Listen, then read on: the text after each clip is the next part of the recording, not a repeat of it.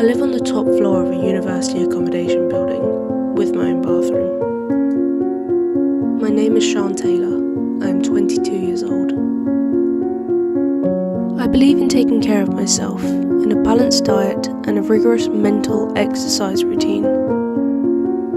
In the morning, I pour myself a bowl of cereal to eat whilst I ponder deeper meanings of the world. I can get through at least 3 bowls now.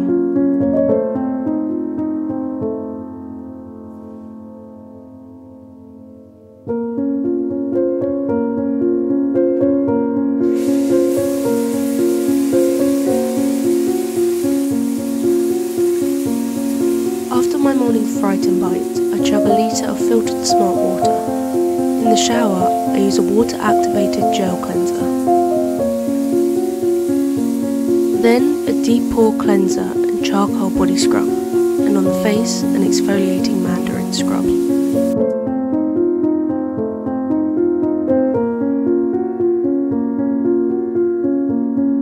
Then I apply a 30p Manuka honey facial mask from Superdrug, which I leave on for 10 minutes whilst I prepare the rest of my routine.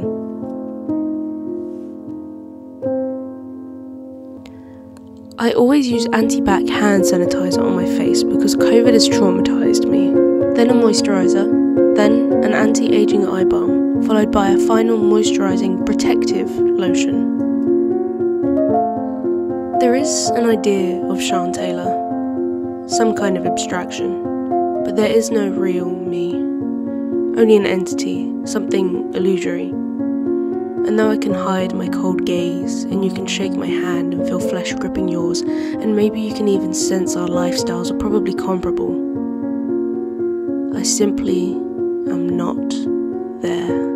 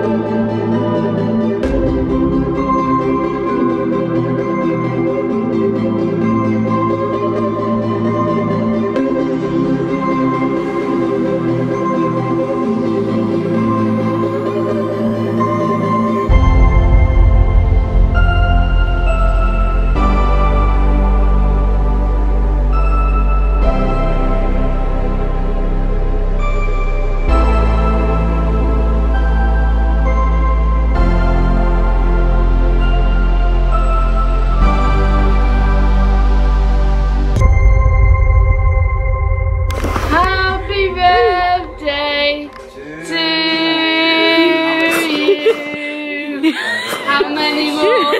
she just keeps going.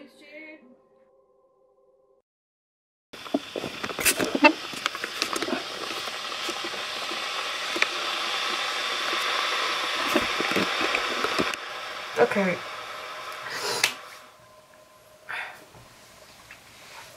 I didn't think I'd be crying on camera. The final scene of Whiplash came up on my YouTube recommendation and I just watched it because it's such a good film. And it literally, I'm just sitting here like so invested in the final scene. And to me that's such good storytelling. Oh, because it comes up to this metaphorical and literal crescendo of a story and music, and I love it, and that's why I really want to do well in screenwriting. Oh my god. I'm laughing at myself because I don't mean to cry. Hopefully this translates into how dedicated I am to screenwriting, because I kind of mentioned how screenwriting is important to me, and I'm at university and I'm in final year, and we do final projects, like final short films, that will potentially be put into film festivals by the university. I use this, I don't use this word lightly actually. I'm desperate to write the final project because it's what I want to do, and I don't want to be turned down and be like, your ideas, but they're just not cutting it. Everyone else's ideas are like really good, so we've picked other people's, and unfortunately we haven't picked yours, so you're just gonna have to pick up another job, and then I'm gonna be stuck with doing like camera operating or holding the fucking boom mic or whatever, and I really don't want to do that because I'm so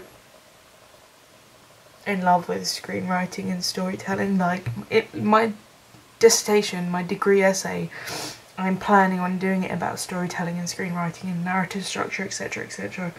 Again, it's still early days on that. I'll talk about that one like when we get more into it. But and I mentioned like having 10 ideas and submitting 10 ideas. I came up with 8 pretty good ideas in my humble opinion, and I sent them to some of the tutors, and they came back with some really good feedback. And now past 2 days I've been racking my brain over making this good so that they pick me. I just had this massive like headache, stress headache.